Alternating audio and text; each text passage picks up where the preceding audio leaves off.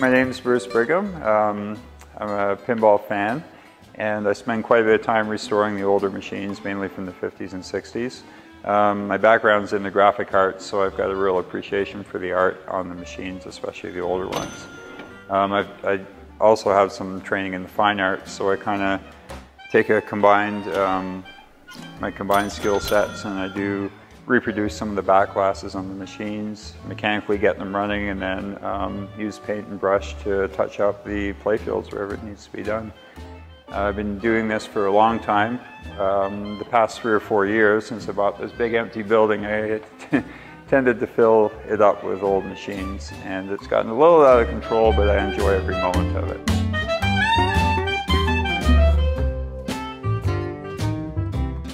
When I was a kid, my dad was actually in the business when these were still out on location, and he worked for distributors, and he was a salesman, so he used to sell these brand new.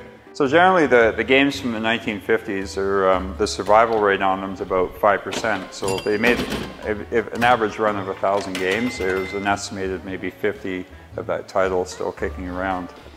These games, when you tend to get them, they're in pretty rough shape. They've been neglected, they haven't been played in many years, they're really dirty. So basically the process is to mechanically get them running and replace any parts that need to be done. And then the next big step is a cosmetic.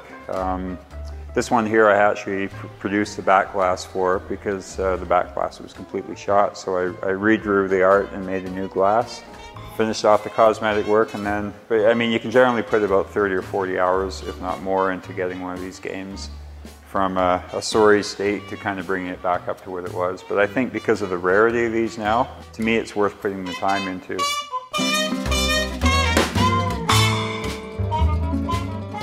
Well, I bought this old church 4 years ago. It was built in 1904, and wasn't really sure why I bought it or what I was going to do with it, but I've obviously found a use for it. So we have a little bit of a collectible store here, but it's mainly for like a showroom and a place for people to come and look and play the games.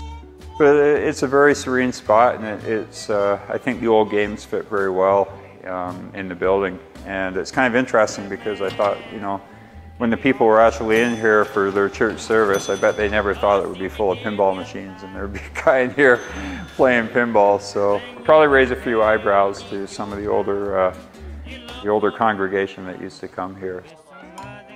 But it's a nice space. It's got a good feeling to it, and it's a good place to work.